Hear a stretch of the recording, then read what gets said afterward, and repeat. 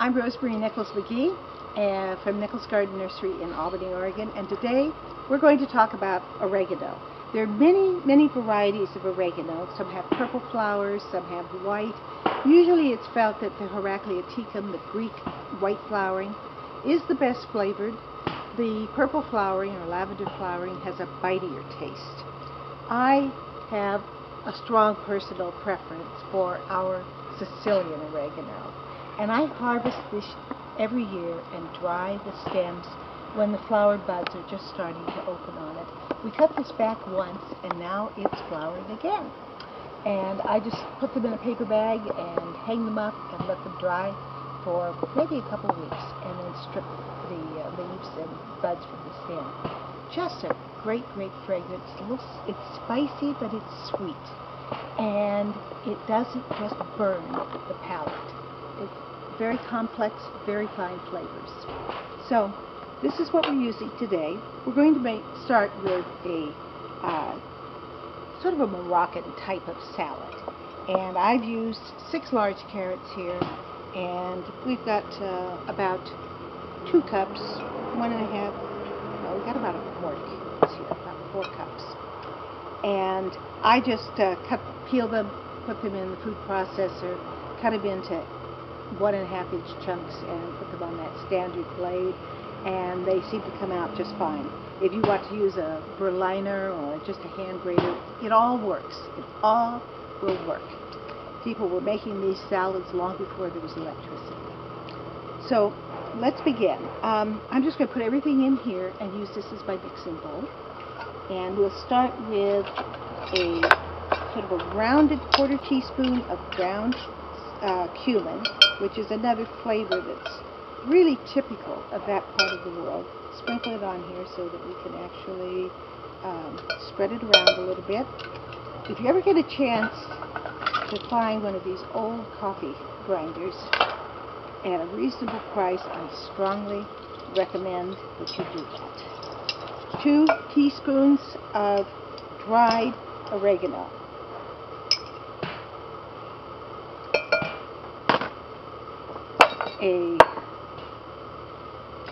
I'm going to measure this out for you, but basically this is a large fingerful that I usually go with. But for today, we're going to have 2 tablespoons of chopped parsley. And no, I don't think it matters a whole lot whether you're using flat leaf or curly leaf. I use both. When it's all done, they taste about the same. And I have a 1/4 cup of olive oil in here, and we're going to use about half of that, maybe a little less. Then I'm going to finish off this lemon that I've been grating for the peel, but just a little bit of lemon peel, avoiding getting any of the white pith in there, because that isn't going to add it, but the zest really adds a nice flavor. And be sure you give it a good washing if you purchase this before you start grating. And cut this in half and grate this, and it doesn't take too much. This one's nice and juicy, probably because I beat it up with pulling off the zest. And I actually think this is so juicy that half of a peel, half of a will be just fine with this. Okay, a little salt, and that you're kind of on your own, but let's say a 1/4 teaspoon is probably going to, and a couple. Okay, that looks good for the pepper, and I like a little more contrast in there from the parsley, plus I like the taste of parsley, so I'm adding just a bit more to this. Stir that up, and for a lot of people, this salad would be done. But I like to add a nice scoop of yogurt to this. It adds some tartness and some body, and it also means that I use a little bit less olive oil in it than the conventional preparation. You can even add a spoonful of capers to this, and it would be good. In fact, don't ever, and if you think that this is not as tart as you want it to be, then add more lemon juice. Or if you need more salt, add more salt.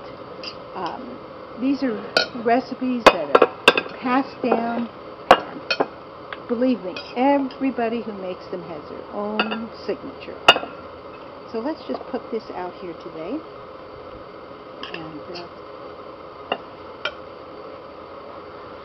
And there's hardly a nicer summer salad. Carrots have such color, such good nutrition, and we should just keep using them in as our food as much as we possibly can. And so here we have Moroccan carrot salad. Easy to do, 5 ingredients. How can you beat that?